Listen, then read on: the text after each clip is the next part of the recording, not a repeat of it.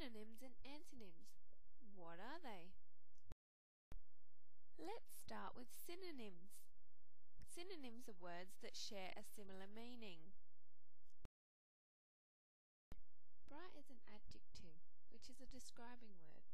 Some synonyms for bright are beamy, shiny, brilliant, and luminous because they all share a similar meaning. Now it's your turn. Write down 3 synonyms for happy.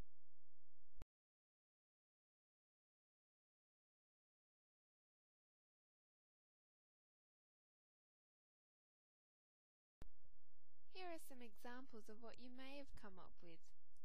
If you came up with something different, well done! Now let's move on to antonyms.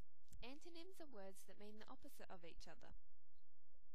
One way to remember this is that anti means against, so the meanings of the words are against each other. These are some examples of antonyms. Can you see how the words have opposite meanings, like happy and sad? Now it's your turn again. Write down 3 antonyms for the adjective big.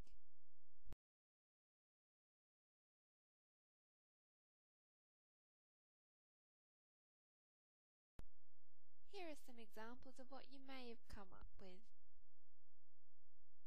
They include small, tiny, petite, and microscopic.